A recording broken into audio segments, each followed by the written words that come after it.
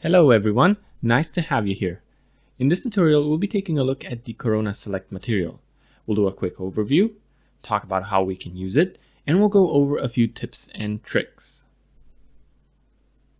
Right, so here's Cinema 4D and the scene we'll be working with. I like to think it's just a really simple scene that will help us drive some of our points home. Overall, it's really straightforward. So we have our hero object here in the middle of the scene, which is this vase with a plant in it. And then we only have one single light source, which is this corona light here with a directionality setting of 52%. And that's pretty much all there is to the scene. If we were to render this thing out right now as it is, this is how it would look like. Great. Well, now we became acquainted with the scene itself. So now let's talk about the select material.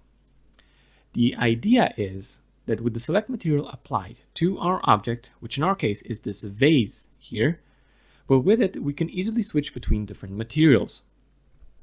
So basically I can switch from material A here, which is this terrazzo-like stone material, to material B, which is a completely different stone material with a different diffuse texture, different reflection settings, and so on and so forth. So basically it's a completely different material.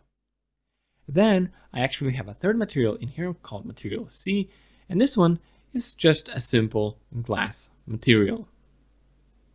So yeah, as you can see, the select material is insanely powerful for quickly switching between materials. All you need is a select material applied to the object, and in the material itself, you just need to specify the materials you'd want to switch between. So this is really powerful for things like look dev, for animating different looks based on keyframes, automating renders with different materials, and so on and so forth. It's a really useful functionality.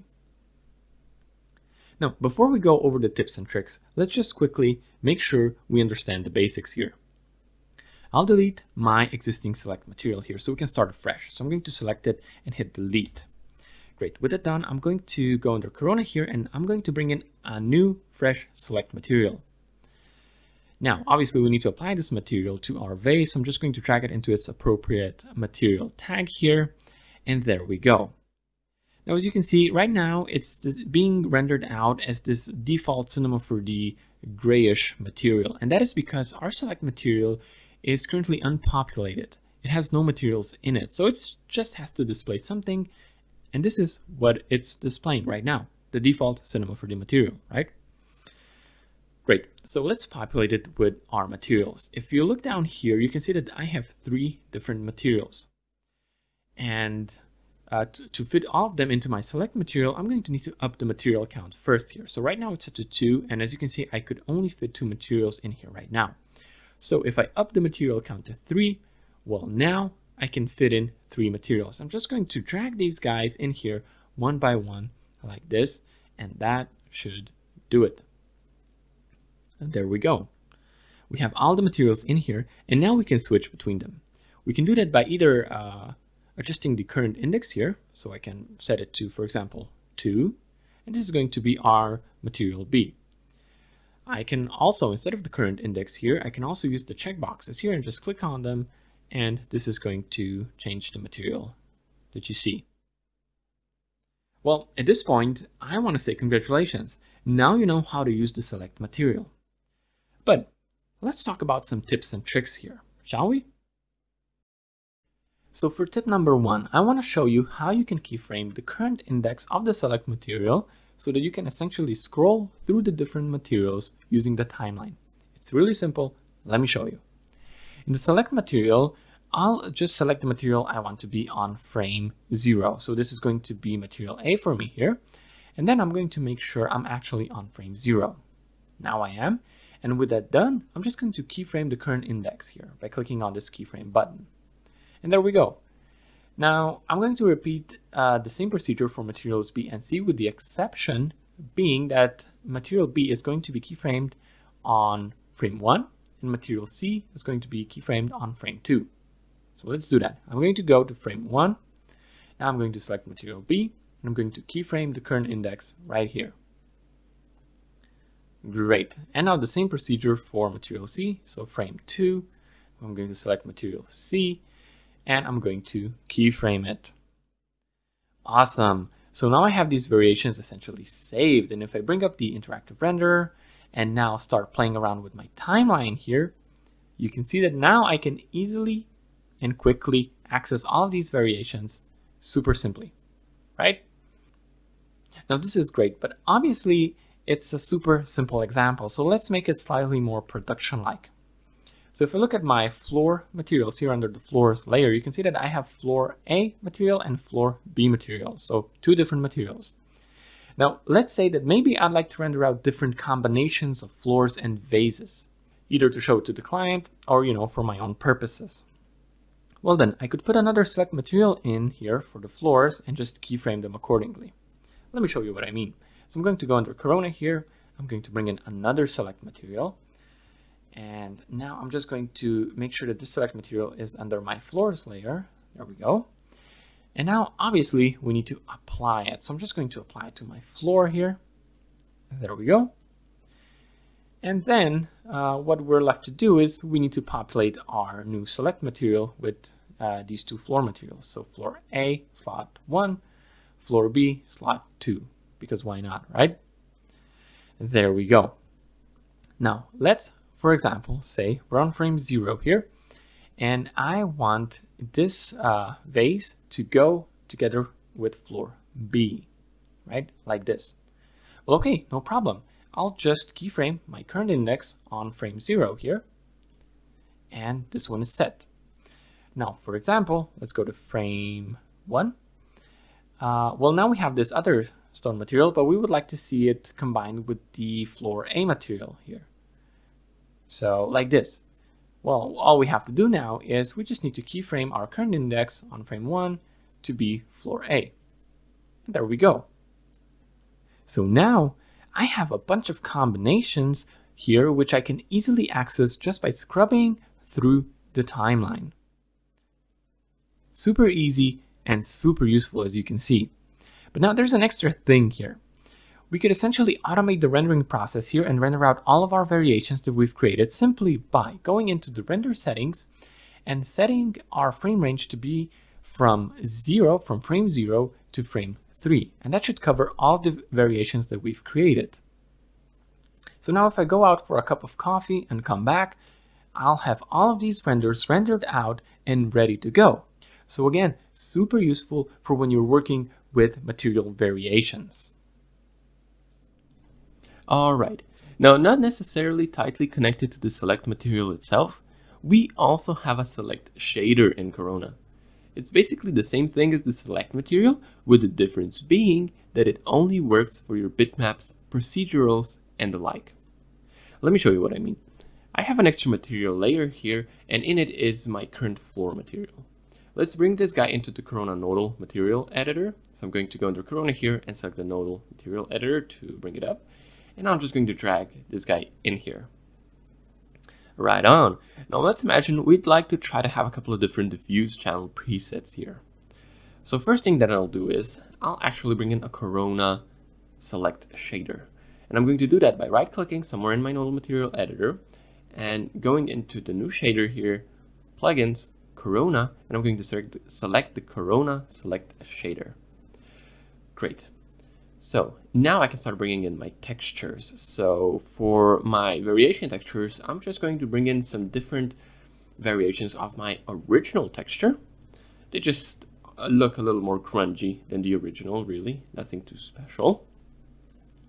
All right, and now once they're all in, I can start connecting them into my Corona select shader. So I'm going to select my texture 1 and put it into slot 1, and texture 2 into slot 2. And now, obviously, we don't have a third slot, so we need to go into the Corona select shader here. And as you can see, the interface is exactly the same as the one in the Corona select material. So essentially, what I need to do now is I need to up the texture count to 3 so that I can connect my third texture in here. Awesome. Now with that done, we're almost done with this select shader here. All we need to do now is we need to connect it into our diffuse channel slot here in our material, and there we go. Now if I bring up the interactive renderer, this is how our scene looks like. And now if I want to quickly switch between these textures, I can just manipulate the current index button here, or I could just play around with these checkboxes. And as you can see, the functionality is exactly the same as it is in the Corona Select material, but now you can also use this technique to create variations with textures as well. So this is really super useful, because now you can also keyframe all of these variations and, you know, just really go nuts with your variations. Okay, now before we conclude this tutorial, there is one more thing that I'd like to show you. This is going to be a bit of a tip and trick thing that might be useful to you, and it's about using Corona light materials and the Select material together. So as you can see, in front of me, I have two lights and some sort of an interior, right? Right. So let's say I want to really control these lights and test out different kinds of light bulbs for the lighting scenario in here. Well, guess what? With the Select material, this can be done quite easily. So I already have a couple of different Corona light materials in here, and as you can see, they just have different color temperatures, which is reflected by their names. Then I also have some funky colored light bulbs, like this red and blue ones, just to drive the point home a little bit easier. Right, so if I wanted to control these a bit more easily, instead of drag and dropping them on each lighting fixture, I could help myself with the Corona Select material.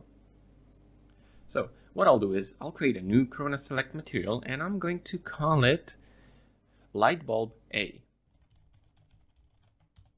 Right on. So I'm going to bring it up now, and I'm going to give it a material count of 4, because we have 4 different materials that we want to switch between here. And then I'm just going to start dragging them in here one by one, like this. All right. So now this is our light bulb A. Let's copy this exact same Select material, and let's call it light bulb B. All right, with that done, let's apply these light bulbs to their respective lighting fixtures. So lighting fixture A, light bulb A here, and light bulb B for lighting fixture B here. All right, there we go. Now, how can we help ourselves? Well, let's say, for example, we want our ceiling light to be using a bit of a warmer toned light bulb. So what I'm going to do is I'm going to select light bulb B here and switch to the current index of 2. And there we go. Now this light is using 4500K light bulb, while the other one is still using the default one, 6500K light bulb. Now we can make this a little more funkier. Let's give this light a red light bulb, so like this, and the other one a blue one. And yeah, so now you can see how easy it is to switch between the different light bulbs just because we're using the Select material, and we don't have to go in here into our object manager and apply these materials one by one. All we need to do is just go into the Select material and, you know, play around with the materials that we have in here. Awesome. Now, if I may, just another very quick but very useful tip, and that is that you can use the Select material or the Select shader as sort of mini libraries for materials and shaders. It sounds a little bit confusing, but let me quickly demonstrate what I mean. Say, for example, you wanted to copy this lighting fixture from this scene to the other scene that we've been working with earlier. So I'm going to copy it and just paste it into the scene. Well, now, if you take a look at it, we got our Select materials transferred along with the rest of the materials that were applied to the lighting fixture. But what is also cool is that the Select material brought over all of its nested materials as well. So as you can see down here, we have our red and blue light bulbs, as well as our 6500K one and the 4500K one. So all of these got transferred along with the Select material, and all of this wasn't automatically. So what this means is that you can really simply and easily transfer all these variations together with your objects to different scenes, and it's all easy and straightforward. Now conversely, what we could also do is, if I delete all of these materials here, just really quickly, and now we don't have our light bulb in our lighting fixture. So now if I were to go to my other scene and just copy my light bulb, which is light bulb A here for our lighting fixture A here, if I were just copy the Select material, and bring it into my other scene, well, now again you can see that all of the materials followed, and now I'm essentially using this light bulb A as a preset of sorts. And for example, I could always use this light bulb A as my go-to light material for my lighting fixtures. And all of these presets here can freely be reused at any time, right? Right. So this not only works for the select material, but it also works for the select shader. So if you'll remember, in this scene, our floor actually has a select shader, and in it we have 3 different textures, right? So if I were to copy this whole material, this floor material, to my other scene, like this, and now if I were to apply it to my floor material, there we go. I'm going to start the interactive renderer as well. Well, now you can observe that if I open up the nodal material editor, now you can see that all these variations came with it. So the Corona Select shader works similarly to the Corona Select material when it comes to asset transferring. And so obviously now I can easily switch between these different variations. And so this becomes really, really powerful in many different ways. And it's up to you to leverage all of this power, really. Okay, so that concludes this tutorial, and we again hope you had fun and that you've learned something new. While risking sounding like a broken record, but the select material and the select shader both can be really useful for creating and rendering different kinds of variations, either in your shaders or materials. We're all incredibly excited to see what you come up with. Thanks for tuning in, and we'll see you in the next one.